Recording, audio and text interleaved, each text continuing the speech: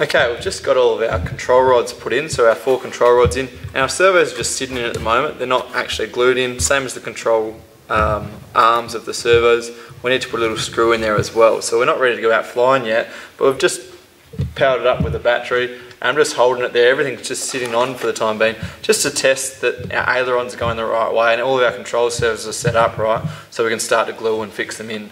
So I've just turned the controller on, and if I go to move the aileron stick to the right, we've got the right aileron going up, so the plane's going to roll down like this. And if I went to the left, the plane would roll to the side like that. And same thing, elevator, that's elevator back, so the plane's going to start pitching up and down, start pitching down like so. And the rudder at the back, we've got right, so it would sort of yaw to the right, and left, it would yaw to the left there as well.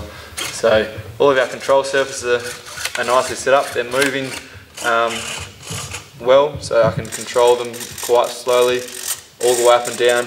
And you'll notice that you've also got high and low rates on your controller, and that just looks like this. So this is full rate, and if I go to low, it only goes about 70% of the motion. So if I flick between them there, that's high and low, and that's just handy that when you're taking off or a beginner's flying, and if they don't want to do any sort of 3D aerobatics type stuff, you can put it down to low rate so the plane's a little bit more stable. So now that we've checked that out, we'll go straight down back to this block that I've got it sitting in. Just take the battery out so it doesn't decide to take off on us. And I've got a hot glue gun here, and basically I'll just take some of this out the way so I can unplug these for now. I'll plug them all back in a second.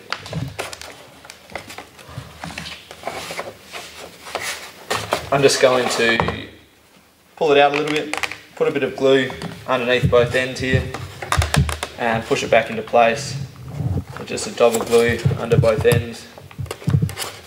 And I think my hot glue gun could be a little bit hot, so I might just unplug it and let it cool down a bit. And just push that servo down so it sits down flush.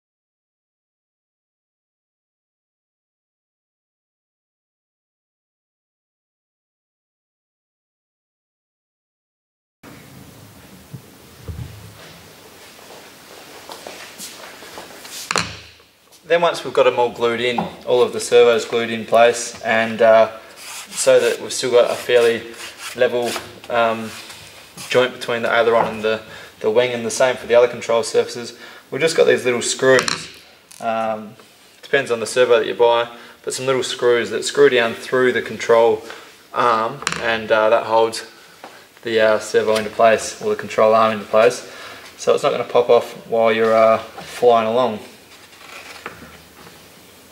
So just screw that down.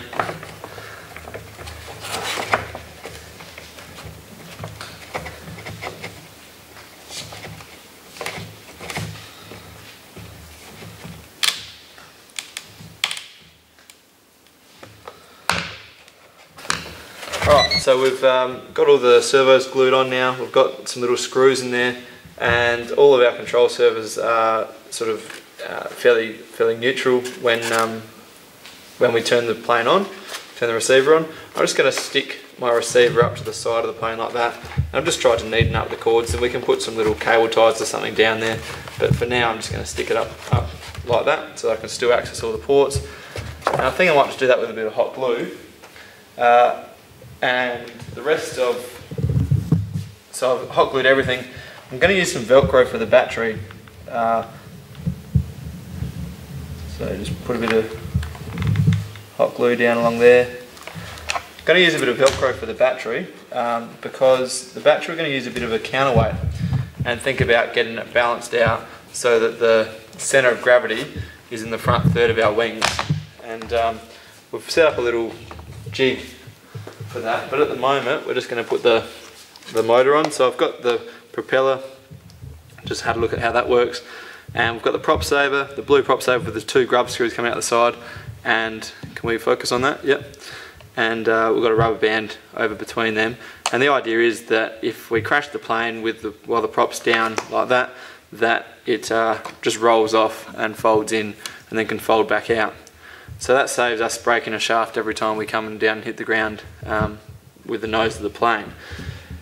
Last time I put one of these planes together, I put some little rubber bands. So I've got some bamboo skewers here, and I use some rubber bands, just looping them over from front to back on those bamboo skewers.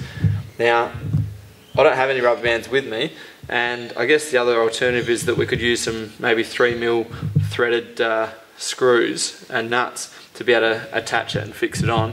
But I think the way that we've thought about doing it today is we're just going to put a bit of glue on the back of these and see how we go with just some hot glue, because then at least if it does hit hard enough, the glue can snap off rather than bending the shaft or snapping the motor. So we think the glue is going to be strong enough to hold it on, but weak enough that it will snap off if we come down in a bit of a bad crash.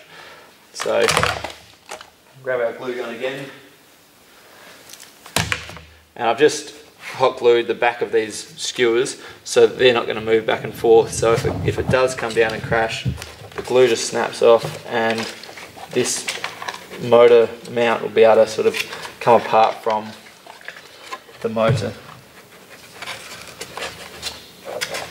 And the reality is that we are going to crash it, so we do need to think about how we can minimise the damage when we do crash it.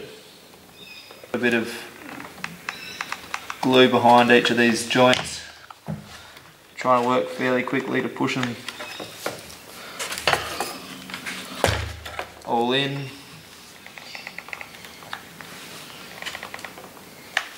And I want to get that nice and flush up against the motor mount, which I reckon I've done a decent job of there. So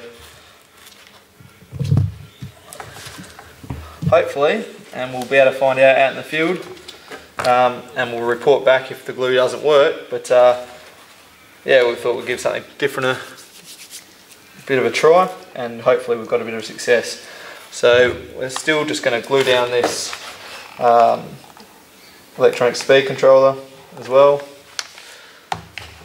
And I've just got the connector from the speed controller. I just drilled a bit of a wide hole here, making sure you're not going to hit the carbon rod that's going through, and just duck that down through the Depron so it's sticking out the bottom. And I think I'm just going to glue that into place so that I can put the battery across here and connect it straight in without having to have it dangling all the time. So just going to put the electronic speed controller down